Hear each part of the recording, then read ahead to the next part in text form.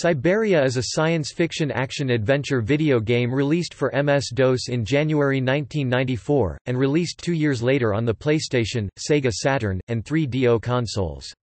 A sequel, Cyberia 2: Resurrection, was released in 1995 for both DOS and Windows 9X formats.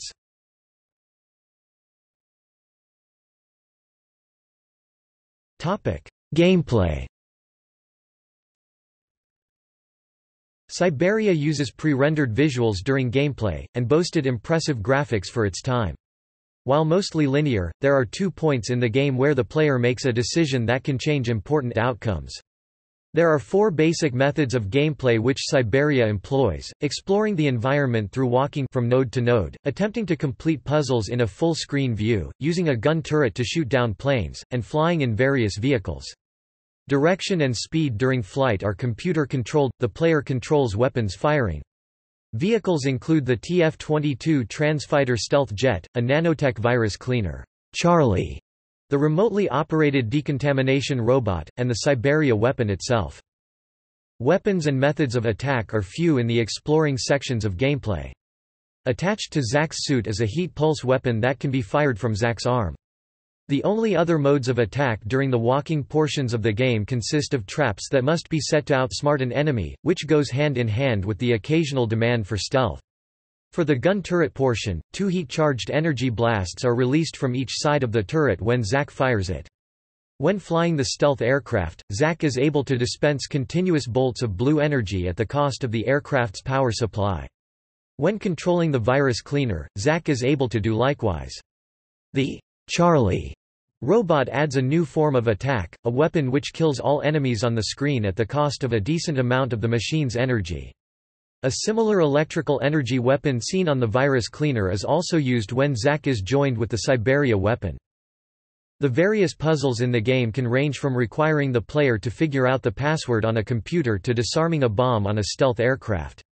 Zack can use his suit's blades, bi-optic low-amplitude displayed energy system, to scan the current puzzle in several ways for help in completing the puzzle. The 3 modes of Zack's blades are as follows. Infrared – thermal scan – detects heat traces and marks left in the infrared spectrum. This scan is very sensitive, and thus very accurate. Magnetic resonance imaging – allows Zack to look through a puzzle object to determine an item's function and the way it operates. Bioscan – scans the area for organic matter in a limited range. Puzzle difficulty and arcade difficulty are set in the beginning of the game, but setting both to easy is not permitted. If the player attempts to do so, the game will inform the player that it will be too easy. Arcade difficulty controls the toughness of the combat in the game, both on the ground and in the air. The Saturn version of the game supports the mouse and mission stick in addition to the standard controller. The 3DO version supports only the standard controller and mission stick.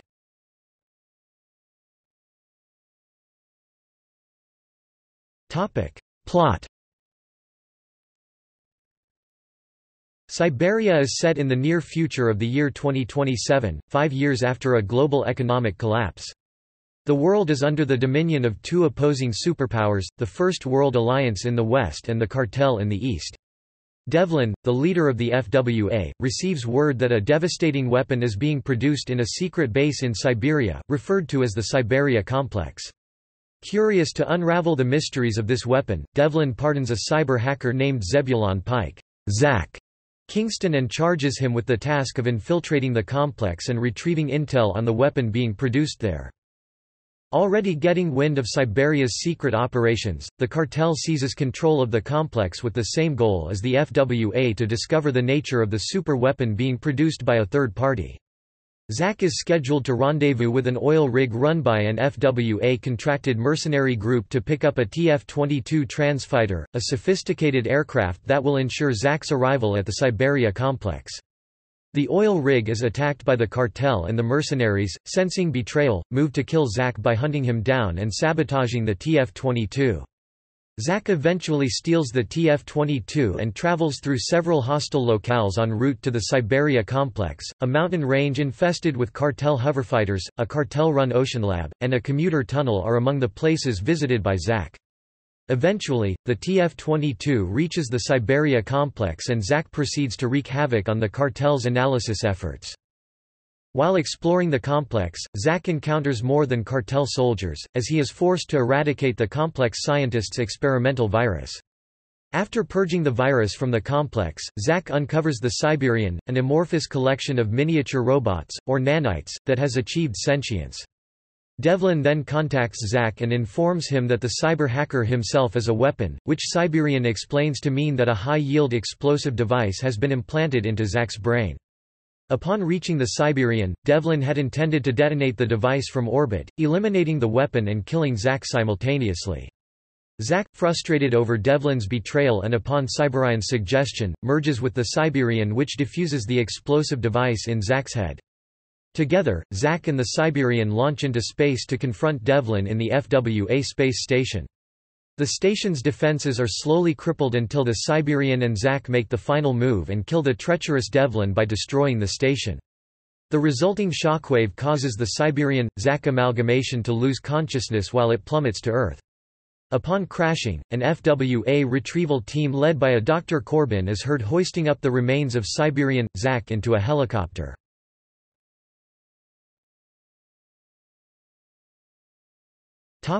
Reception.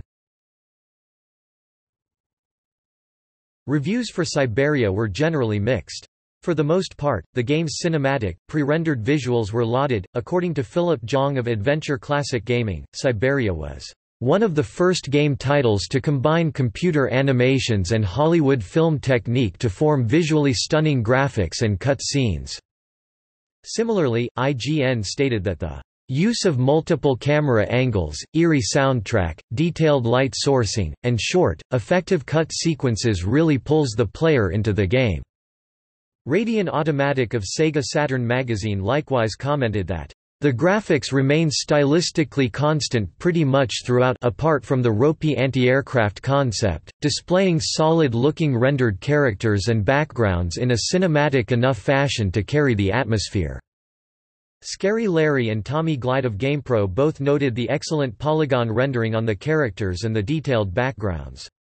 A reviewer for Next Generation praised the rendered graphics, soundtrack, and absorbing storyline, and said that even with the very limited interactivity, Cyberia keeps itself above the competition by mixing sequences with puzzles and plot devices that keep the gamer drawn into the story. Maximum complimented the slick metallic-looking graphics. Though like Radian Automatic they found the graphics of the anti-aircraft sections unimpressive, despite the praise over the game's aesthetics, reviewers found shortcomings in Cyberia's linear gameplay. In his review, Jong goes on to criticize the game's weak puzzles that are not well integrated into the story or gameplay. He concludes by saying that Cyberia is a classic example of beauty but no substance.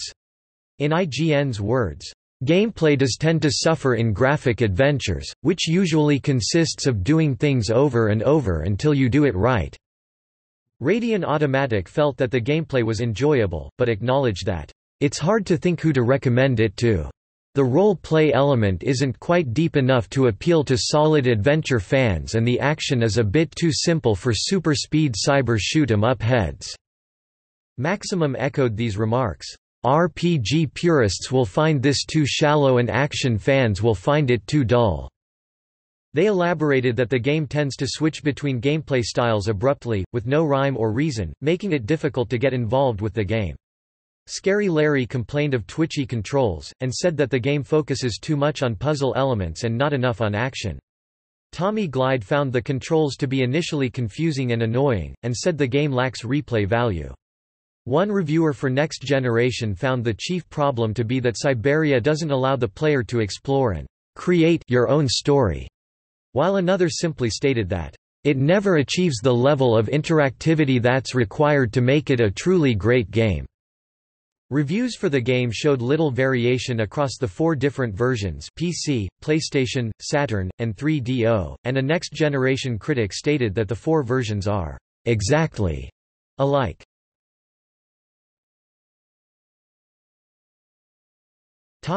Cyberia 2: Resurrection. Cyberia 2: Resurrection was released in 1995 for MS-DOS and Microsoft Windows as a sequel. It features the same gameplay as the original with improved 3D rendered graphics and an increase in the amount of in-game cinematics. The story picks up where the first game ended. After Zack and the Cyberia weapon crash land back on Earth following the destruction of Devlin's orbital headquarters, they are intercepted by an FWA team led by a Dr. Corbin. Corbin, under orders from his FWA employers, places Zack in cryo-storage and uses the remains of the Cyberia weapon to create a deadly virus called nanotoxin. Though the FWA seeks to quell a growing rebel movement with the nanotoxin, the maniacal Corbin intends to use it to kill millions and reshape the world as we know it. Quote, "After 3 years in cryo-storage, Zack is thought out by a renegade FWA major, and together the two of them set out to find Corbin and stop his plans.